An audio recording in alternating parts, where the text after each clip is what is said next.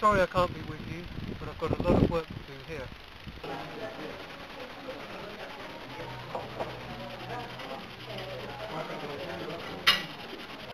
As we know, good wine needs good grapes. But bitter vinifera vines, even old ones like this, are susceptible to fungal infections, mildews, and competition from weeds. The usual method for protecting vines from such pests is, no, not this. It's spraying pesticides. But since pesticides are designed to kill or control unwanted pests, weeds and moulds, they are inherently toxic. They can also harm people, wildlife and the environment. So we, the public, wine drinkers, vineyard workers, need protecting from its dangers.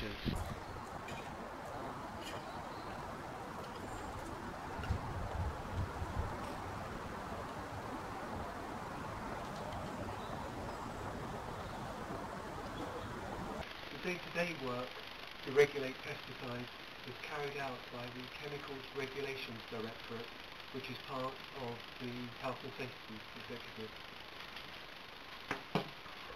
the way pesticide legislation works in the European Union is that the active substances in the products are assessed at EU level, and if they're okay, are placed on the approved list of active substances.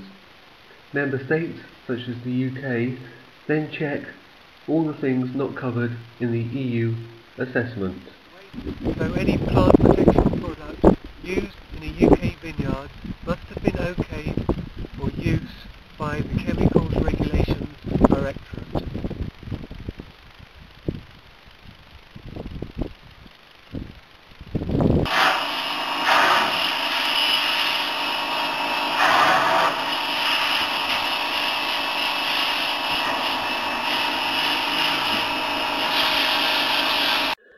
The UK Vineyards Association publishes a pesticides book every year. This lists all on and off-label approvals for grapevines in the UK, with detailed usage notes for off-label chemicals. The pesticides book is free to UK VA members and is issued each February in time for the growing season. The bottom line on staying legal is only to buy pesticides that carry a MAF, MAP or HSE approval number on the label on the container, and to be aware of offers of cheap pesticides, as these may be illegal, unapproved products.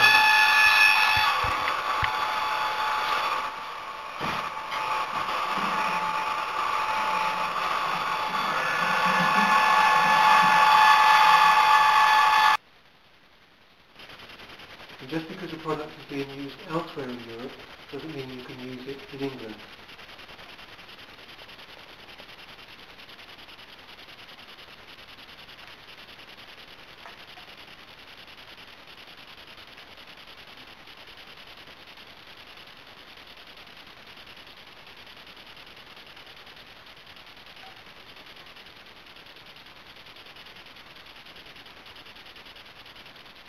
As well as legislation, there are also codes of practice.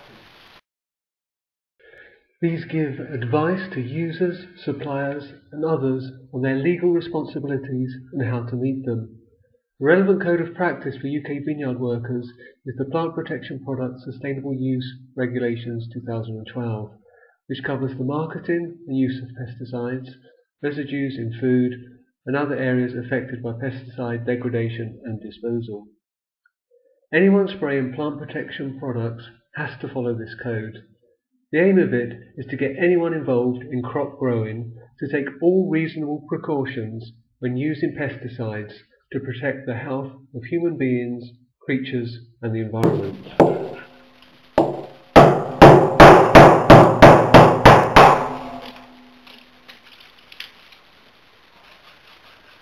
So here are some tips on staying legal.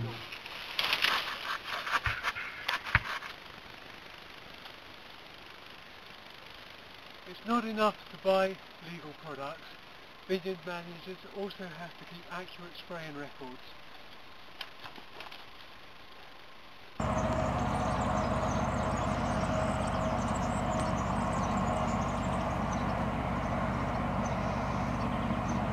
you also have to have a certificate of competence.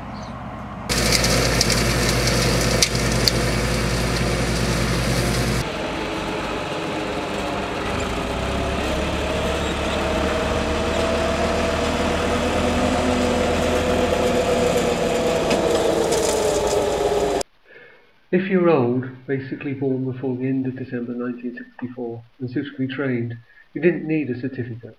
But that's about to change. These so-called grandfather's rights are to be scrapped, and everyone who uses plant protection products authorised for professional use must have a certificate of competence. It will also be an offence to purchase such products if you know the intended end user isn't suitably qualified. Handling and storage of pesticides, including disposal of tank mixtures and packaging, are covered by regulations relating to disposing of waste and hazardous waste. Many plant protection products have an aquatic buffer zone requirement printed on the label to protect the aquatic environment. If you can't or don't want to apply the buffer zone specified on the label, you have to carry out and record a local environment risk assessment for pesticides. If you follow what it says on the label, you still have to record what you did in this grey record. But if you follow this code of practice, because it is a statutory code of practice, then if you're ever prosecuted under pesticides laws, you can use it in your defence.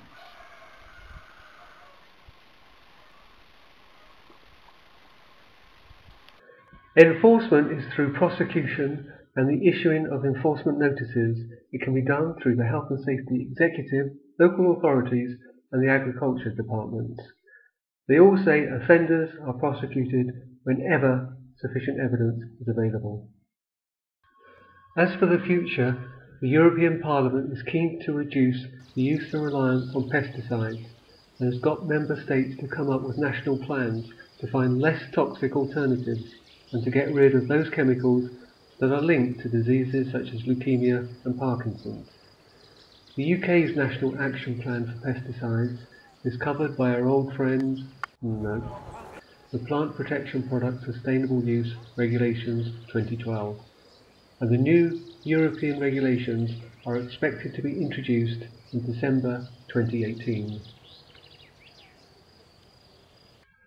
What it means is that in the future we can expect to see tougher penalties for infringements, stricter controls on pesticide application equipment, and more frequent technical inspections of pesticide application equipment.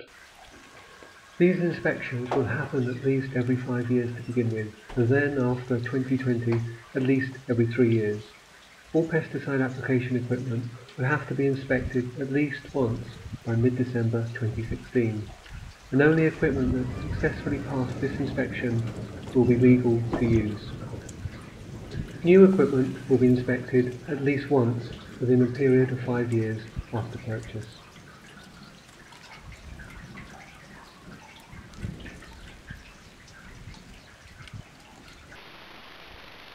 Reports earlier this year that a 43-year-old French wine grower died of leukemia after spraying pesticides for years has put the spotlight on this subject.